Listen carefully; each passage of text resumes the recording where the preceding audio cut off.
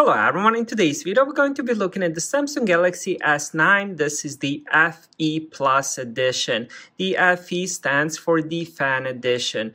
First thing first, let's talk about the design. This is a pretty large tablet, 12.4 inches. When it comes to the rest of the design, I do like how it looks. It also comes with this aluminum frame, and it also does have the Gorilla Glass front. So, meaning you're probably not going to encounter any scratches. I'm a big fan of the design. I also love these lines that go all the way around. You have the Samsung logo here. I think overall the tablet looks pretty good. Now, let's go over all the inputs and all that. On the bottom, we do have those 3 pins for the keyboard. And then if we look at the right side, we have USB-C for charging, we have speaker. And then if we go top, we have the SD card slot. We also have the volume rockers, power lock button. This is also a fingerprint sensor as well. And then we also have another speaker on this side. And as I mentioned, dual cameras on the back.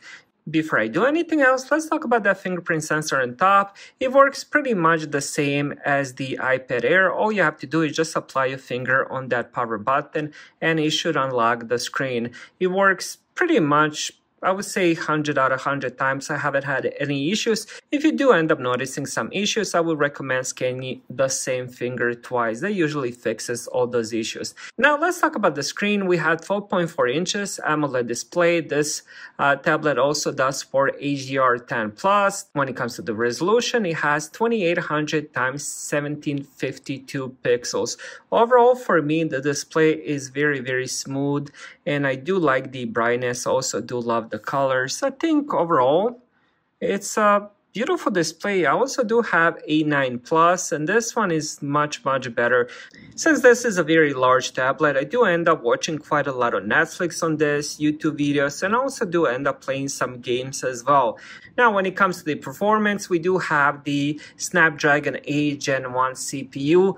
This also comes with either 8 GB of RAM or 12 GB of RAM, depending which storage you end up getting. I decided to go with the 128 GB of storage and 8 GB of RAM. If you update to the, I believe, 256, 512, you will be receiving 12 GB of RAM.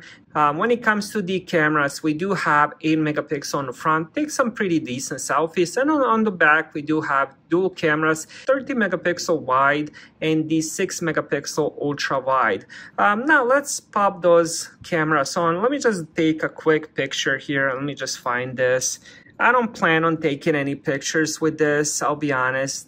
You know, that's not why I'm getting the tablet, but it is there if you do want to end up taking some picture. And here is the one I just took, and I think the detail, the color, everything about the picture is fine. It's not going to compete with the, for example, you know, newest iPhones or the Samsung, but the cameras themselves are actually better than most of the budget-friendly phones I've had so far.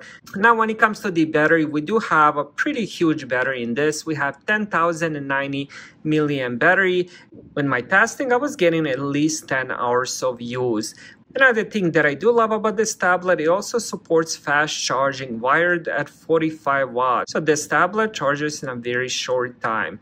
Now let's talk about the extras. It does come with the S Pen. You can end up putting this on the top, or you can end up putting this on the back, depending if you do have it in the case. But there's a little magnetic spot here, and once it's on the back, it's actually pretty firm, so it's not gonna go anywhere, depending what kind of case you have.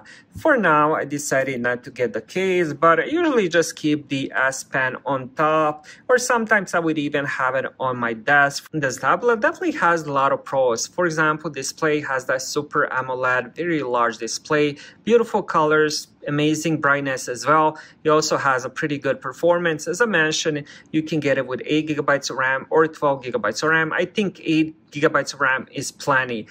Pretty large battery size, as I mentioned, over 10,000 milliamp. Also does support very fast charging, 45 watts.